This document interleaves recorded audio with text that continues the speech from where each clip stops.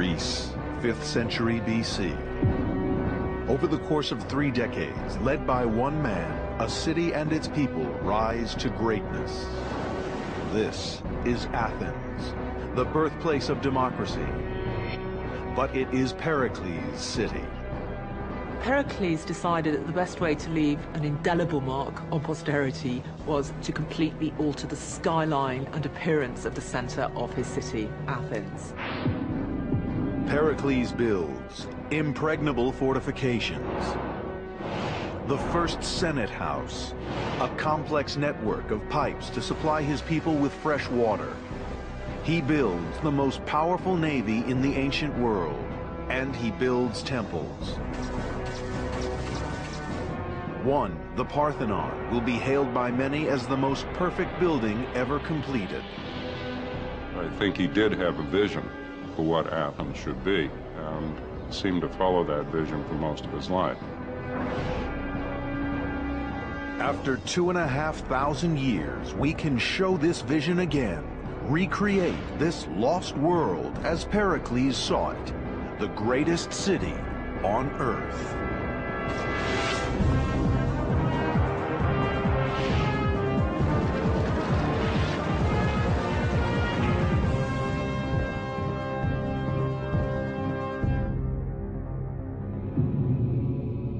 In the 5th century BC, from the hundreds of competing states that make up ancient Greece, one man leads his city to greatness. The city is Athens, and Pericles is not a king or prince, but an elected man. His power comes from the people and from his own single-minded vision. The story goes that when Pericles' mother was 8 months pregnant with him, she knew that she was going to have an extraordinary son who was destined for greatness, because she had a dream that she gave birth to a lion, and for the ancient Greeks, the lion was always a symbol of leadership. To be a successful politician and statesman in Greece, he needed to be a military leader, and he needed to be an effective speaker in the assembly, and he was clearly both of those. Pericles not only contributed to Athens becoming a leading power, I think he was the main creator of that power. Pericles wants to send out a message to the world that Athens is supreme, the capital of a new empire. He will deliver this message by building. What he intends is the most costly and ambitious construction campaign undertaken in the Western world. He needs to fund it. In what some will see as an act of blatant theft, he raids the Greek treasury.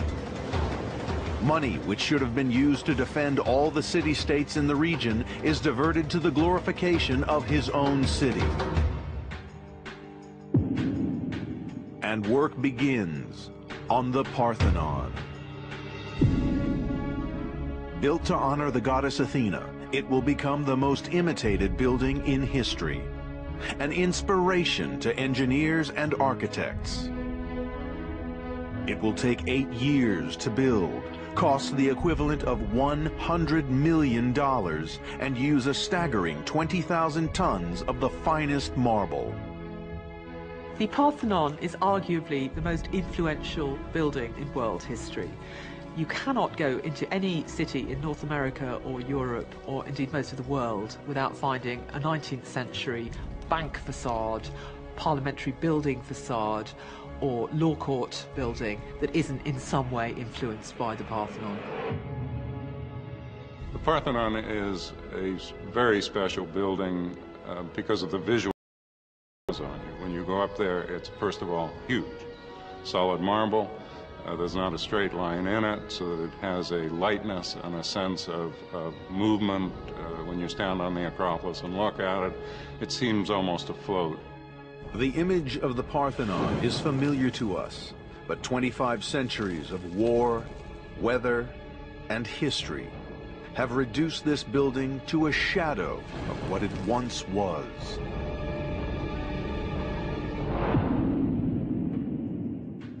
Engineer Ed McCann and architect Manolis Koris have set themselves the task of deciphering exactly how it came to be built. what it looked like during Athens' golden age. Pericles' men cut marble for the Parthenon from the nearby mountain of Penteli. The team restoring the temple today get their marble from the very same place. What seems laborious, even with the aid of modern technology, would have taken months in Pericles' time. First, the marble was chiseled by hand from the parent rock. It was examined for faults, and then the business of transportation began. It was a 10-mile journey, and they bought 20,000 tons of marble blocks with just teams of oxen and rollers.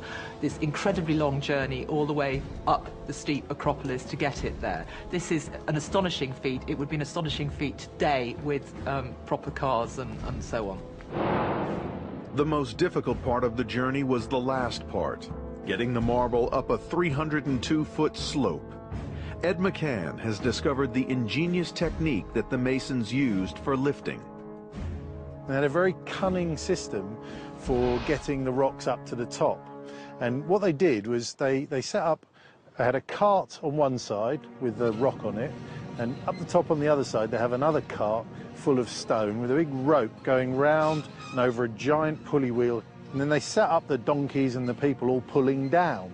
And so they pull down and lift the rock up, and then at the top they're able to unload it, and then they bring the horses up here, they put a rock on that side and they bring it back up and down like that. So it's a counterbalance system. The size of the challenge becomes even more impressive when Ed and Manolis calculate the weight of the marble. The individual blocks were vast. So they had 8 cranes, yes, dotted around the Parthenon, and these were timber cranes, yes, and they lifted these pieces up into the construction. And the biggest piece was 13 tons, so about yes, the biggest 8 pieces weighing 13 tons each. The cranes were immensely strong, capable of hoisting a 13-ton column. They were also very simple in design. 2 wooden beams were connected by an iron bracket, and ropes were passed through a pulley block at one end. 200 men were employed on the site itself, but around the city, thousands more labored to support them. Masons, molders, founders, rope makers, transporters. Manolis, are these the original pick holes? Exactly. Second stage after bringing the stone from the quarry. It is one of the preliminary stages. But the last time someone put their finger in there, it might have been 2,500 years ago. Exactly. With a pick. Once it was in place, the most skilled masons carved the marble.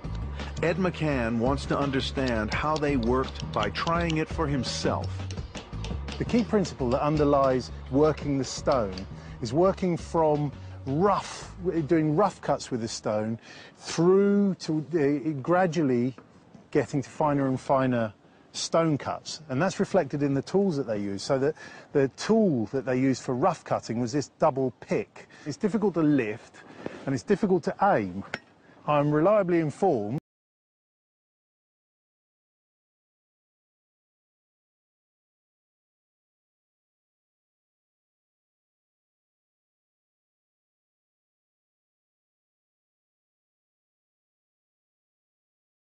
and I can put them exactly onto the bit of stone I want to hit, to the nearest millimetre. It's much, much easier to use, and I can't really go too far wrong.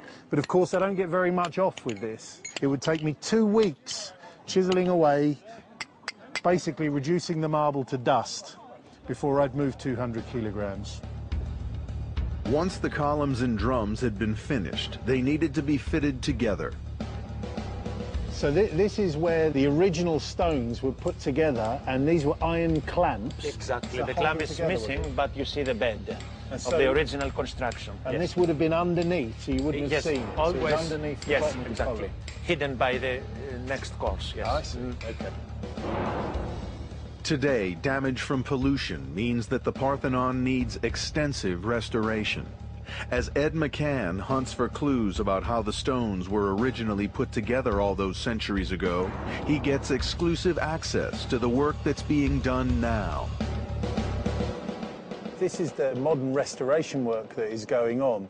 And although it's different to what they did in Periclean times, there are some similarities. I mean, first of all, the column drums themselves are the same, and they're lifted up, in this case, by a great big iron and steel crane. In those days, it would have been a timber one. And you can see in the middle there a little metal spigot sticking up. Nowadays, that's made out of titanium, but in Periclean times, that would have been wood. And that's what helps you to center this thing. So when you lower it in with a crane, there's a little hole, and you line them up, and then you know you're exactly centered up. Each wall, each column is evidence of extraordinary skill. The stones are perfectly positioned and seamlessly joined.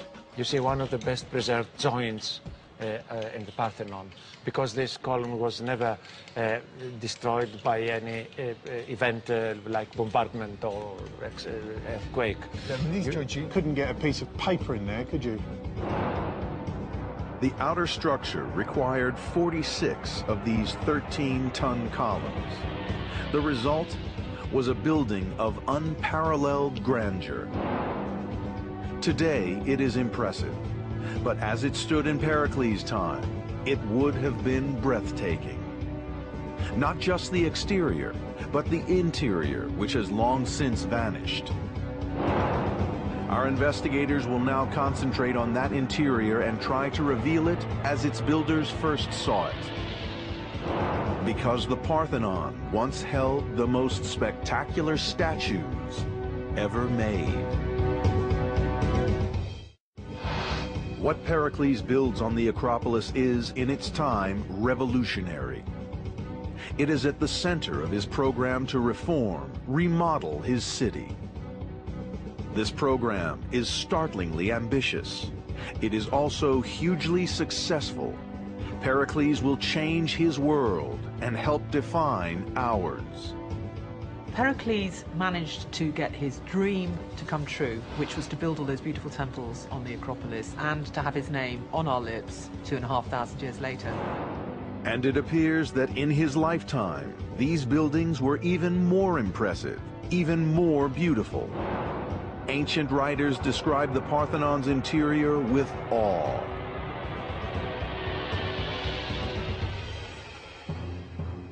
What they talk about is no longer here. In 1687, the Venetian army bombarded the city of Athens.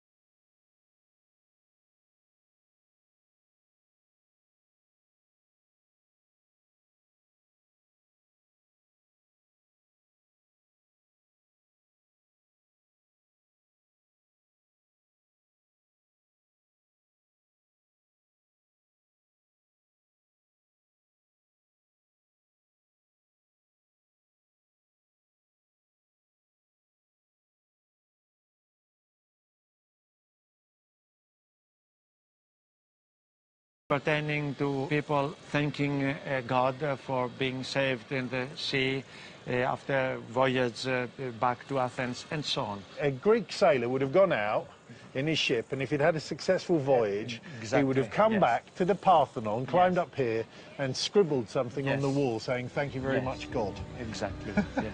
Fantastic.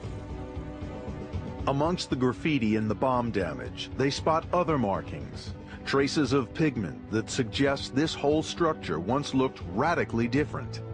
The conventional picture of a Greek temple is one of clean white stone, but it appears that the Parthenon was once covered in color. So the Parthenon was actually painted when it was Yes, it new. was painted. It was a principle in ancient architecture to cover the buildings with paint, even in marble. We can now recreate what it looked like. Gleaming white columns were topped with gables of blue, red, and gold. In fact, no other Greek temple was as intricately colored as this one. In addition to the painting, there were stunning sculptures. There were 92 statues. One frieze carved into the marble was almost 520 feet long. And the sculptures that adorned the gables were colossal. I think the Parthenon is remarkable because if you look at the sculptures, and we can these days see them from behind and see that they're beautifully sculpted in the round, yet once up in the building, they could never be seen. It's hard to explain that, except perhaps the pride of the artists, the sense that they were doing this in honor of the gods and perhaps in honor of the city, pride of workmanship. Pericles intends that anyone entering the building will be intimidated. This is not just a place of worship. It houses the state treasury and also the ultimate symbol of the city, an enormous statue of the patron goddess, Athena. Engineer Ed McCann has been trying to find the place where the statue, long since destroyed, once stood. Manolis is a bit embarrassed to tell me where the statue was because it's right underneath that rather horrible crane, is where Athena used to stand in all her glory. Will you put Athena back as part of the restoration? It's impossible because the whole thing was destroyed, completely destroyed during the fire in the 3rd century AD. Records suggest that the statue was 30 feet tall. It was clad in gold and ivory. And because it was inside the building, it could only be seen from close quarters. Any onlooker would feel dwarfed. This statue was virtually unprecedented. Pericles had it put on a plinth that was 5 foot tall, so that when you went in, all you could see was her feet, and then you gradually lifted your gaze up and up and up and up. 40 more feet until you finally came to her beautiful face, her helmet with these horses springing out of it towards the gods. The statue of Athena in Athens completely altered the history of temple statuary in the ancient world, and therefore probably of Christian statuary as well. And the design of the temple's exterior has proved still more influential. Throughout the 2,500 years since it was built, engineers all over the world tried to copy the Parthenon, but they never bettered it. Ed McCann unlocks its secrets. One of the more famous stories about the Parthenon is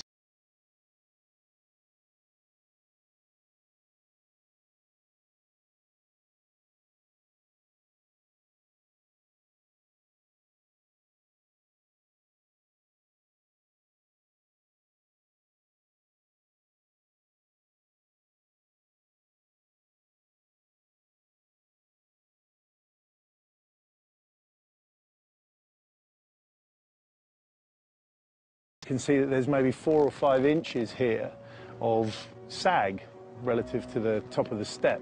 What that means is that the step is 4 inches higher here than it is on the corners. And this happens all over the Parthenon.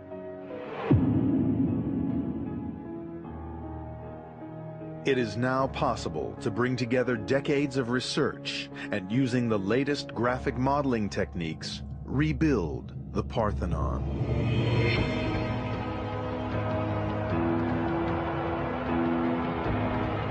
8 columns at the front, 8 at the back, a row of 15 on either side. Traveling through the temple, you'd pass through a porch, into the 100-foot-long sanctuary of Athena, into the treasury at the back, and out through another porch made with 6 columns. The Romans regarded the miracles of the Acropolis as the models for many of their buildings, and of course they then affected enormously the sort of buildings that went up during the European Renaissance. So even if it's via Rome, the Parthenon's influence always lives on in architecture. This one building alone would have been enough to guarantee Pericles' place in history. But he will do more. He is bringing a radical, fundamental change to Athens. A new set of buildings will transform the whole city and its people. Pericles will build democracy.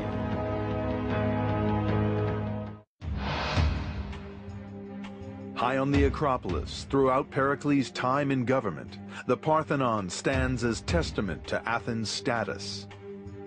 It is a superpower. Athens showed her dominance over the rest of the Greek world mainly through, I think, Pericles' building program. But his plans aren't just about showing off to the wider world. Pericles intends to reshape the lives of ordinary Athenians.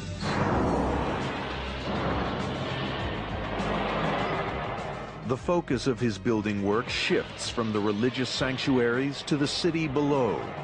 Like modern-day Athens, it is a busy center of trade. At its heart is the Agora. The Agora was extremely important. It's a marketplace, it's a political center, it's a social center. It's basically the middle of town in all respects. Today, the Agora lies in ruins. It has in the past been attacked by barbarian invaders and built on by private homeowners. It is abandoned. But it is possible to recreate what it looked like in Pericles' time, when these 30 acres were the center of the most advanced civilization on Earth. John Camp is a world authority on the building of the Agora. He spent more than 3 decades trying to piece together what it looked like. Within this one plot were busy streets, a collection of temples, a marketplace, and the first ever Senate House.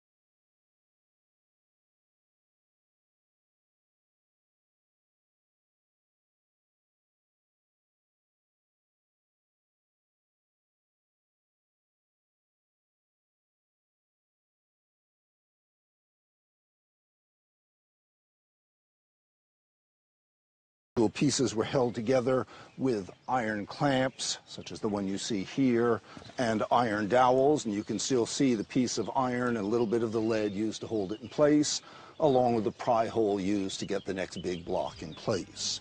This here is a step block, and everything above here in that direction would have been the second step, so all these marks would have been covered. The Hephaestion stood on the edge of the Agora, but at its center stood the council chamber. To build it, workers leveled ground, created artificial terraces, and built into the rock. The building techniques used were tried and tested, but what happened inside the building was revolutionary. This building was the birthplace of democracy. These walls here are all that remain of the old council chamber, built in about 500 BC. It was a very simple building with mud brick walls, a columnar facade to the south, and a bunch of wooden seats for the councilors to sit on. A rectangular antechamber led to a large main hall. At its center, a timber roof was supported by 5 columns. 500 Athenians would be allotted every year, not elected, just picked out of a hat, to serve as the senators. The form of democracy they used was very simple.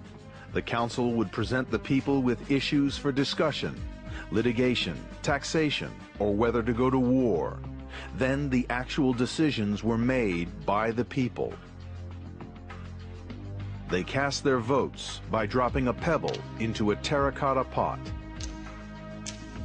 The council chamber can be compared to the U.S. Senate, but instead of allowing career politicians to dominate, it was expected that at some point in his life, every Athenian citizen would serve. Most democracies today are representative democracies. Athens was a direct democracy. We can compare it as a working system of government to something like a New England town meeting, where everybody in the town goes to the meeting and the decisions are made by everyone. Pericles' Athenians also developed a way of preventing any one individual from gaining too much power. Ostracism is something we don't use anymore. It was kind of a reverse election where the Athenians had the opportunity once a year to vote somebody out of office. And the way they did it was by writing the name of the man they thought was a threat to the democracy on a piece of pottery. And the Greek word for that is an ostracon. So it was essentially being exiled for 10 years by vote of little bits of pottery.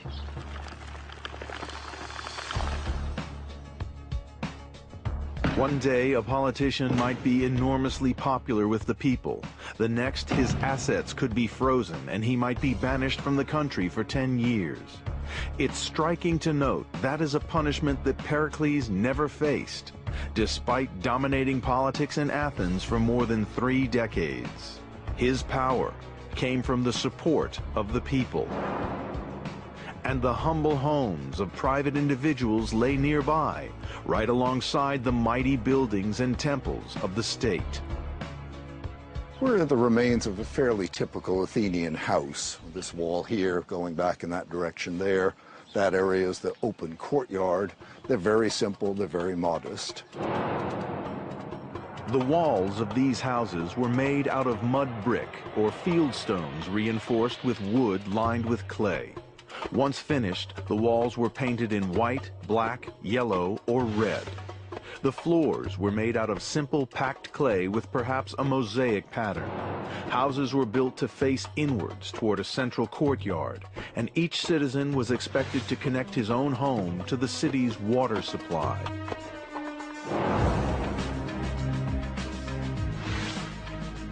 Hundreds of years before the great building projects of Rome, Pericles' Athenians developed and built a highly advanced sewage and water system. John Camp found what was left of it beneath these ruins.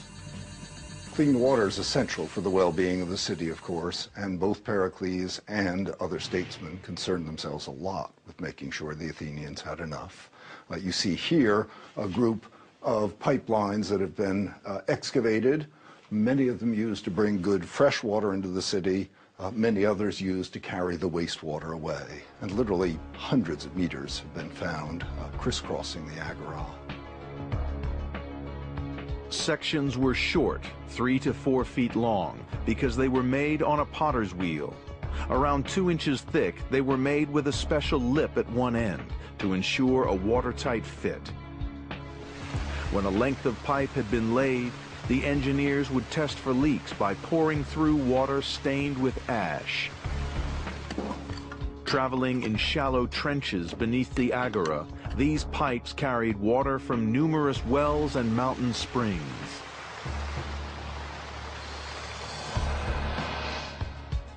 Pulling all these elements together, the temples, the houses, the marketplaces, the civic buildings, and this highly innovative sanitation system, it's plain to see that Athens was a model city.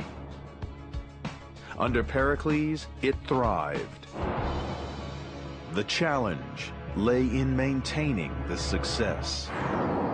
As Athens grew in wealth and power, it drew the jealousy of its neighbors. Pericles had to prepare for the day when the city would come under attack.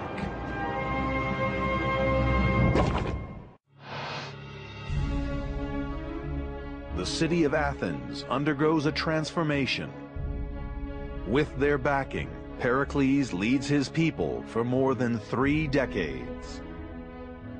Every year for over 30 years, he was re-elected head of the Board of Generals. Every year he was elected like that. He never, ever, ever failed to get that position.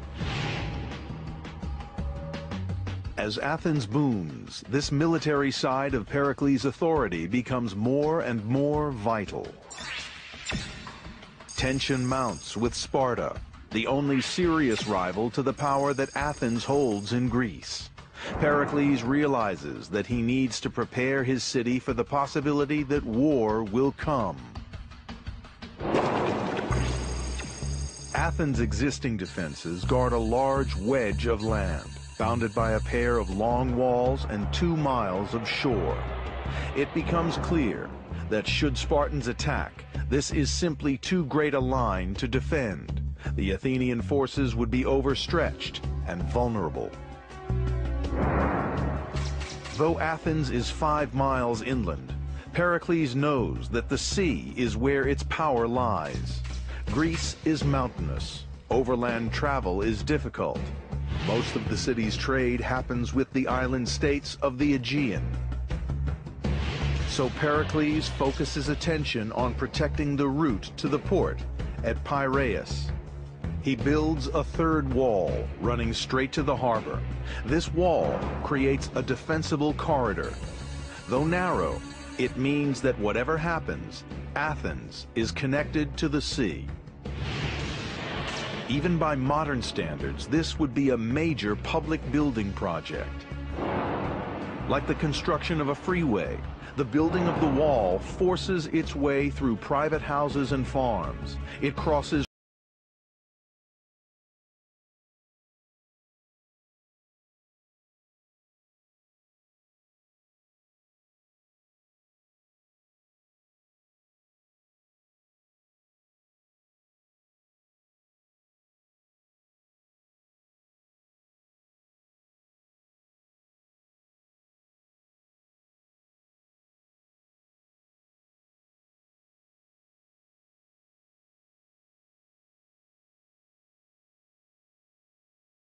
another, say, 3 or 4 meters.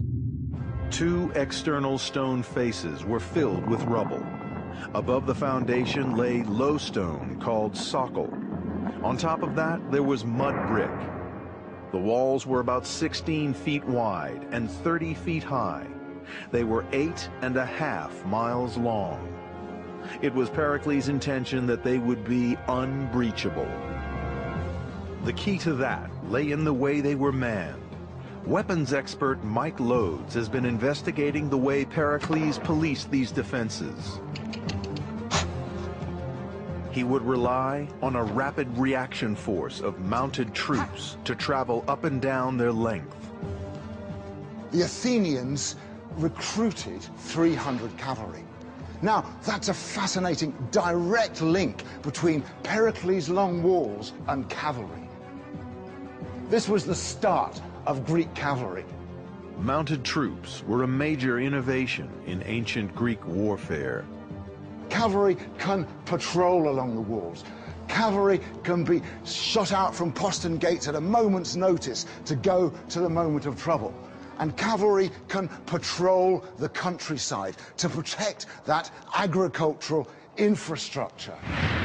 Postern gates were located at regular intervals along the walls. High towers and ramparts offered another level of security. The Athenian police and watchmen were recruited from Scythian archers. The Scythians were this people from north of the Black Sea. And they had these wonderful, strong, powerful, recurve bows made of horn and sinew. We've got a range of about 250, 300 yards. So anybody trying to lay any sort of siege work out there, these archers are going to be picking them off, and they would stand no chance. It wasn't just arrows that attackers had to fear.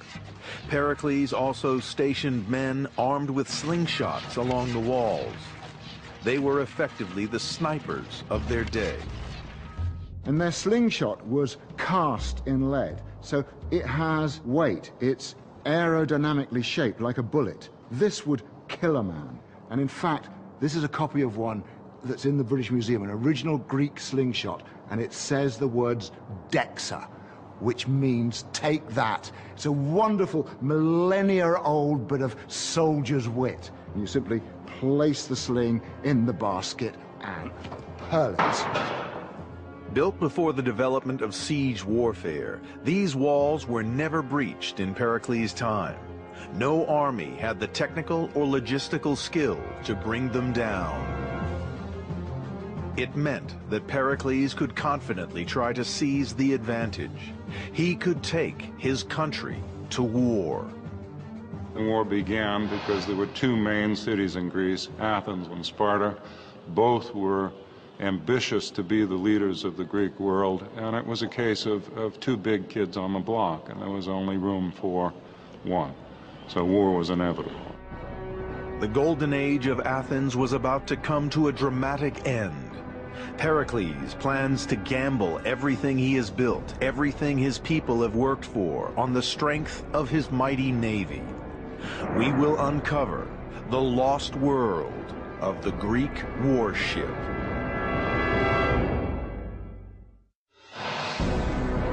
(431 BC). As Pericles predicts, the forces of Sparta invade Athenian territory, and Pericles responds in a way that shocks his own people.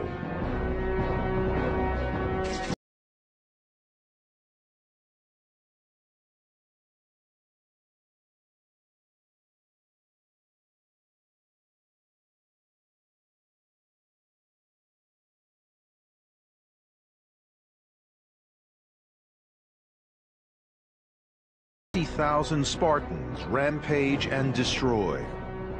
Pericles' reasoning is that the Spartan army is too strong. To take them on land would be to lose. Instead, he will carry the battle to the sea, passing troops down the narrow, protected corridor that links Athens to the harbor at Piraeus.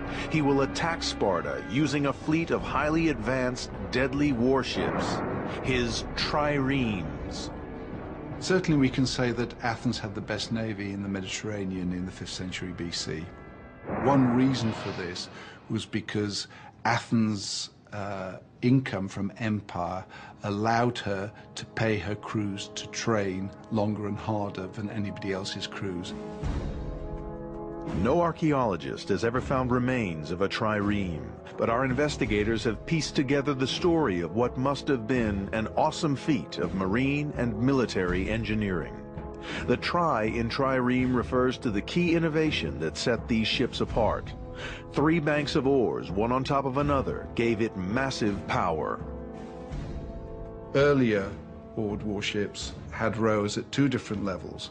By adding a 3rd level of rowers, you got half as much power again within the same length of hull, so it made the ships faster and more maneuverable. From ancient drawings of the triremes, the designer's intention is clear. They wanted to use this extra power to brutal effect. Boris Rankov believes that the front of each ship was reinforced to make a ram. The ram was essentially a projection at the bow of a ship ensheathed in bronze with cutting edges on, and this was used to ram into other ships and knock holes in their hulls. So the trireme was basically a guided missile. The idea was that it would penetrate the hull of an enemy ship, cause maximum damage, and then move off. Success was dependent on the skill of the person at the helm. To work effectively, the ram had to impact at a speed of 10 knots. And if it was too late or too early, the trireme's vulnerable sides would be exposed. Boris Rankov believes that the ships must have been built from an extremely light wood. Flat out, they could probably manage something like between 9 and 10 knots. A ship of 50 tons with 200 men on board, traveling at nearly 10 knots, is really quite impressive. Only by investigating the remains of ancient boathouses can experts estimate the size of triremes. They may have been as much as 120 feet long. Boris's reconstructions make it clear that their deployment required a massive amount of muscle. 170 men in 3 files, each man wielding an oar up to 13 feet long. Pericles' fleet was vast. Accounts from the beginning of the war with Sparta suggest that he had 300 ships at his disposal. With around 200 sailors per ship, that's a navy of 60,000 men. And there were other people on board each ship. Each one also transported soldiers called hoplites. Disembarking at strategic locations deep in Spartan territory, they would have quickly done damage to their enemy, then sailed away. Weapons expert Mike Lodes reveals the kind of tactic the hoplites used in battle. You would have vast phalanxes of hoplites, infantry, armed with a spear and a shield, would charge each other, meeting with an explosive energy, shoving and pushing and jabbing and stabbing their spears deep into the enemy ranks. It was a war of attrition. Imagine that behind Richard there are 600 hoplites, 8 to 12 rows deep. Now the first 2 or 3 ranks are going to be able to reach with their spears into the enemy lines. But behind that, the men are muscle and weight. With these highly skilled troops and the power of the triremes behind them, it appears that Pericles has the means to snatch a quick victory over the Spartans. But that victory doesn't come. The Spartans invade and attack the walls of Athens 5 times in 10 years. Each time they are forced to pull back, but keep returning. Gradually, the Athenians are worn down. And then Pericles' people come under attack in a way that they could never have foreseen, because their ships, their greatest strength, return from foreign ports carrying disease. Thousands of people are crowded behind the city walls, and in these cramped conditions, an unnamed plague wreaks havoc. A quarter of the population dies. The Athenians, for the first time in 50 years, lost all hope. The number of them that died seems to have been extraordinary. The physical suffering that went on, people didn't die for a week or 10 days. Bits of their bodies rotted and fell off. They coughed their lungs up. They were covered in disgusting rashes. And there was probably an absolutely appalling smell of putrefying corpses on top of the smell of the foul water which had happened because so many people were confined within the long walls, and the sewage. Pericles did not escape. The man who had built the Parthenon, nursed democracy through its infancy, fortified his city and led it for decades with vision and daring, was as vulnerable as anyone else. He died. No one has ever been able to put a name to the disease which caused so much destruction. But recent findings suggest that all these people were probably killed by typhoid. Typhoid can be a very nasty disease. It can cause rising fever, you can become unconscious, delirious, you can get perforation of the bowel, blood uncontrollably coming out of your intestines. When Pericles died in the plague, it left a huge hole in Athenian political life. And this left a power vacuum that all kinds of probably less able people strove to fill. Athens was physically and psychologically beaten. Finally, in 404 BC, after vicious internal fighting and a series of military disasters, the city was forced to surrender to the Spartans. Though the defenses that Pericles built had never been overcome, his city was humbled by its bitterest enemy. It had taken 30 years to build. Within one generation, it was brought low by war and disease. And yet this doesn't detract from what Pericles achieved. The city he built set a blueprint for Western civilization. Its influence can still be felt. Its legacy does not diminish.